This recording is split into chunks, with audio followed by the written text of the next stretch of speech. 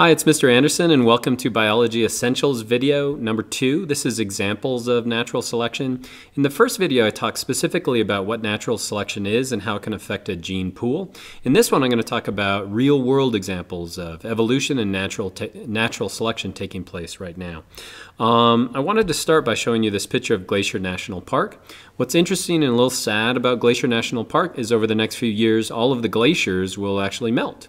And the reason why is that the Earth is getting warmer, and as a result of that, it's impacting the glaciers, and it'll impact the living things in Glacier National Park as well. So this right here are glacier lilies that come out right after the snow moves away. And so plants across the world are having to adapt to these changing climates. So that's an example of real-world evolution. I always like to start with kind of a overlay of what we're going to talk about in this podcast. Natural selection, remember, causes evolution. What's neat about it, it's different than random events that cause evolution. What's interesting about natural selection is it actually creates organisms that are better adapted to their environment. So the first thing I'm going to talk about is how changes to the environment, especially climate changes right now, are affecting life on our planet. Next, I want to briefly talk about how mutations can cause changes in phenotype. And those gene changes can have huge implications when it comes to organisms. Some of those make big phenotype or physical changes. Some don't make any changes at all. Next, I'll talk about how those phenotypes or those changes can actually affect the fitness of organisms. And so there was one mutation in the protein that makes blood that actually created sickle cell anemia, and that was bad, but it also saved millions of lives in protecting them from malaria.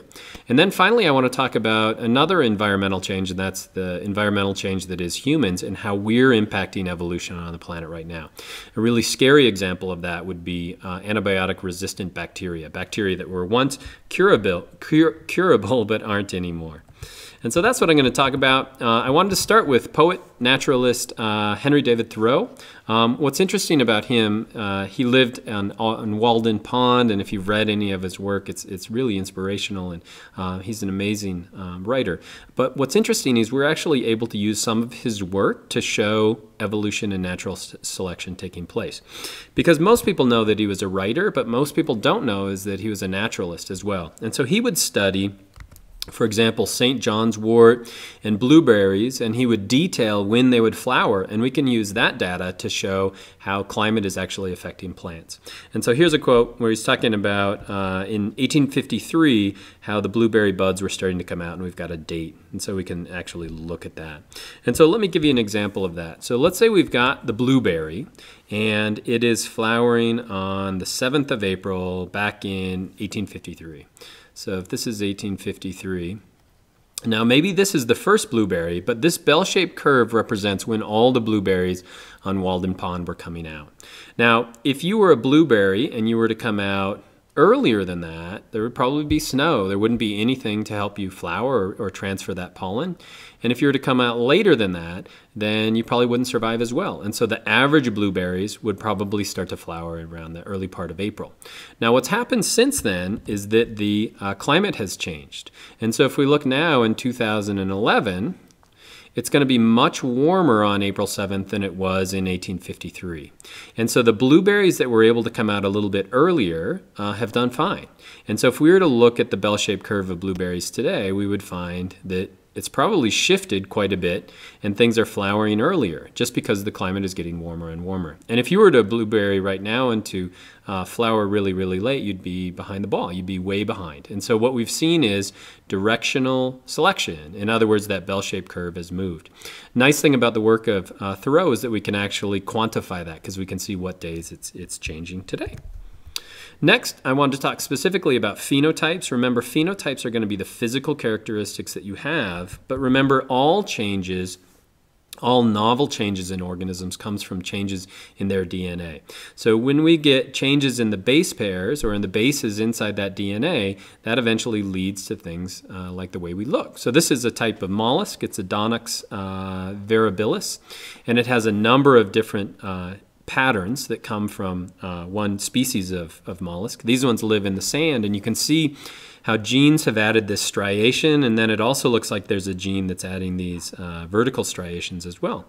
And so those phenotypes started as a mutation or a change in the DNA, but it ends up changing the physical appearance. And if it wasn't for all this variety, all these different types of shells, then natural selection wouldn't work. In other words, if all organisms look the same, then there'd be nothing for them to select. Okay, let me talk about an example of this found in humans. This right here is the most dangerous animal that we have on our planet, the Anopheles mosquito. And the reason it's dangerous is it passes a disease called malaria. And you can see where malaria is found in sub-Saharan Africa.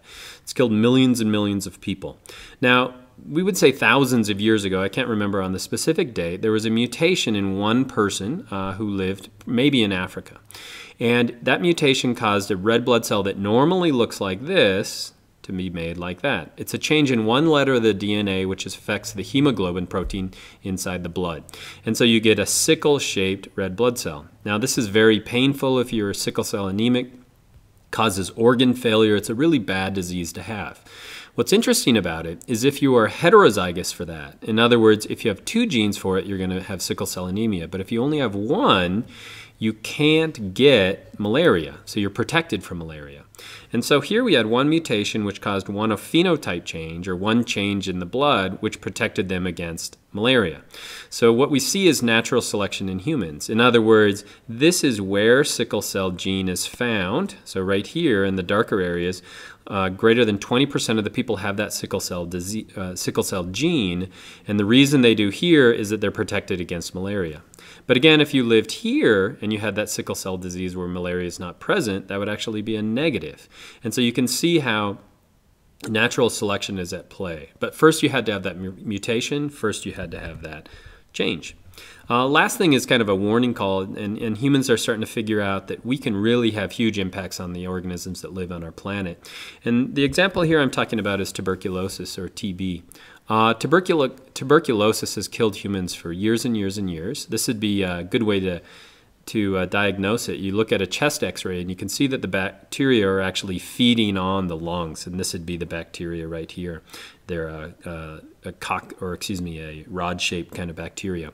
Tuberculosis has been around since humans, pretty much way back in the day of the pharaohs. We had tuberculosis, and so what we did is we discovered that you can kill tuberculosis using antibiotics. And so if somebody has tuberculosis, we give them antibiotics. It kills all the bacteria, except those that are highly resistant. We then take another dose, we take another dose, and if we quit taking it, what we end up with, if we can't kill all the bacteria, is we end up with highly resistant bacteria.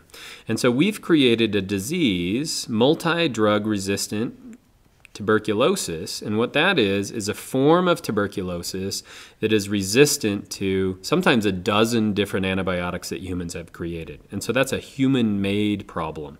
And so who's doing the selecting? Well, we are. And that's why it's important when you take antibiotics that you don't take them unless you really need them. And when you do take antibiotics, that you take them until the course is run all the way through. We're seeing some nasty types of multi-drug resistant tuberculosis. This person is actually being treated in Russia, where lots of times they don't get complete treatment and we're just spawning these diseases. They'll get worse and worse. The sad part about that is all these diseases that we once had a cure to, we don't anymore. And the reason why is that natural selection and us are actually creating this problem. And so those are some examples of natural selection and evolution. I hope that's helpful.